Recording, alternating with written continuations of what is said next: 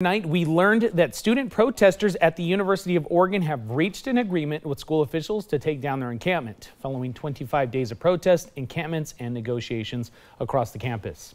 KAZI 9 News reporter Aaron Ariano is live at the University of Oregon. Aaron, what is the latest that you're hearing about the encampment, and what's it look like out there this midday?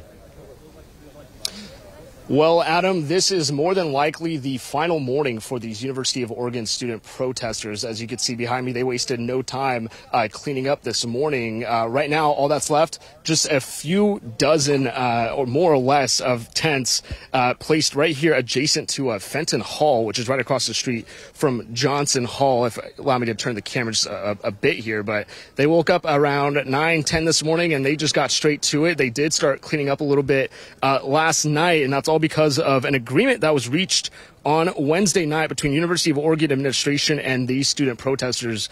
Now, take a look at the scene from last night. After that announcement, lots of music, lots of dancing and laughter from the student protesters. You could see that they're back then they were starting their cleanup process. Now, I'm told by a student protester here that it was a lot of academic wins in that agreement. Both sides agreed for the University of Oregon to establish a task force. They say that will look into the ethics of the university's investments, as well as try to be a little bit more transparent to students on their investments.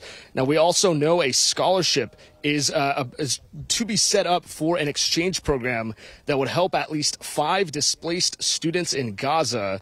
And President Scholz is to publicly call for a ceasefire in the Middle East in a statement. I know at one point they were saying that was the bare minimum for the president to speak out for a ceasefire.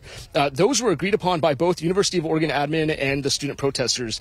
But the number one demand of divestment from companies accused of profiting off the war in the Middle East, that was not on the table. And despite all the signs you saw calling for that divestment, this student protester did not think that it was actually obtainable.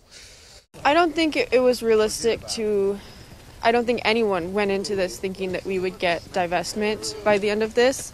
It's pretty rare that you get full divestment at the end of an encampment. And again, like as you said, we're not leaving. We're setting, ourselves up for something else now, now that we can sleep in our own beds.